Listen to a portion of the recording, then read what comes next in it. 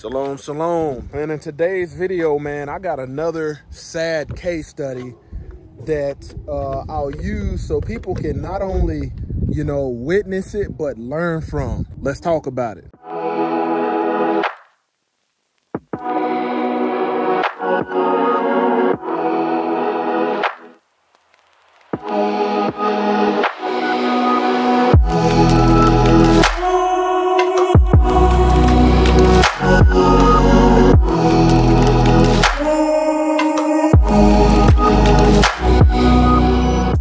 And all praise to the Most High, Yah Shalom. Thank you for tuning into another Righteous Spirit-filled episode. Today, I'm back at it in them trenches, handling that kingdom business.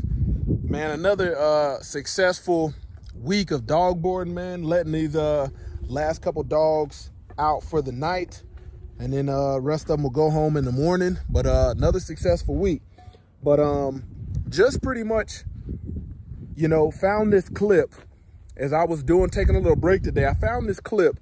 And it is shocking because I've dealt with this, having to chapter people out the military. I've had to, deal with this when people get held accountable at work. And, a lot of people don't realize that if you are tardy, constantly tardy in the military, they will separate you from service, and if you get a bonus or anything like that, nobody wants to hear how you was late on multiple occasions, 10, 15 minutes here, 10, 15 minutes there. But here you're going to see that there's a young lady, and I want to give her the benefit of the doubt and say her name was Thotiana, but it sounded like Thotiana. And I found this on the Hodge twins, their page, and I said I'll try to cut as much as I can of their voiceover because they make it comedy. But okay, can you, I'm sorry, can you say that again? Yeah, hi Thotiana, this is, Shelly from HR. From HR? No, I don't remember you, but what's going on? Well, we had a discussion a couple weeks ago about your absenteeism and tardiness. Okay. Do you know what time you have to be clocked in at work? 6 o'clock. Yeah, 6 a.m.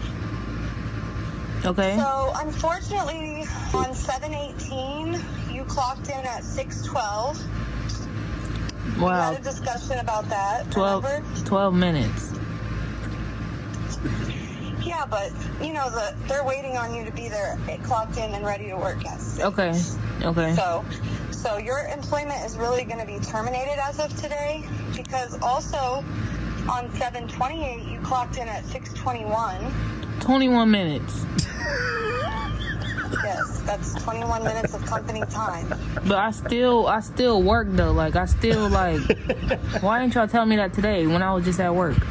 They gonna tell you to your face. Wait till you get home. Because I handle all the HR, so they wanted me to call you because we had that discussion. Remember about? And that was the day that I let all right, keep going. So you were also on 8/8. You clocked in at 6:32. That was it. Okay, so I let my cousin use my car the night before, and he didn't bring it. He overslept or something. He didn't bring it back till the morning. So I still made it though. Literally 9 days after we talked. So, and then on 8/12, you just did a no-call, no-show. That was my birthday. August 12th, that's my birthday. I already told you. You didn't request that day off work, though. But y'all know, that's my birthday. Though. I'm not. Birthday. No. That's fine. All right. Okay. Everyone works on their birthday. Even I worked on my birthday. Y'all too grown for me.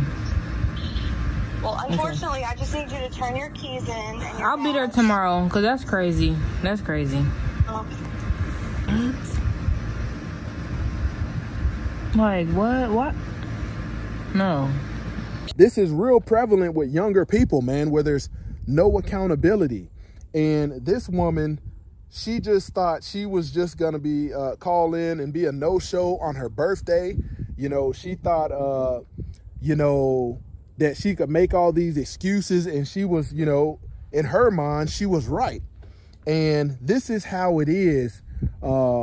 This is how it is when you are trying to, I want you to think about it. And this is why they choose to have HR deal with you instead of having your manager or all these other people do it, because HR going to give you a phone call, tell you to turn your keys in, and that's that.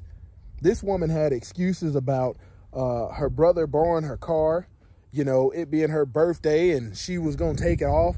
And it's, you got to think, if you are a no-call, no-show, they have to try to find somebody to fulfill your roles and responsibility in an abrupt manner where you could have gave them a heads up or requested that day off.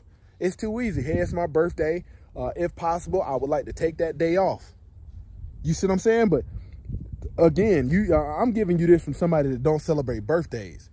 And I want you to understand, in this case study, oftentimes when you're talking about being in a relationship with a man or a woman, like, it is a nightmare dealing with somebody that thinks they're right when they are not accountable. When they're not accountable, they're not receiving of the truth. She couldn't receive the truth. And the HR lady pretty much stated everything that this lady named Thotiana acknowledged. And this is why, you know, when you think about all of these legal or illegal migrants that came across the border, they call them legal now. This is the new workforce. You ain't gonna have no problem with these migrants, you know, showing up late. They're gonna be there 30 minutes early. And here you are asking for a pay raise and you 12 minutes late. But yeah, man, just wanted to use this as a case study because this is sad, bro. Man, I've had to deal with this almost at every level of leadership that I've been in the military, that I've been in the Army. Whether I was a Sergeant E5, had to tell people, hey, man, and everybody's not cut out to make that call, to tell somebody, hey, we got to let you go. Hey, man, we need you to sign this paperwork because we kicking you out the military. And you got on there, hey, you was late this day, late that day, late this day. People be mad, man. People be ready to fight you, but no accountability. Closer to y'all ministries, kicking it gun barrel straight.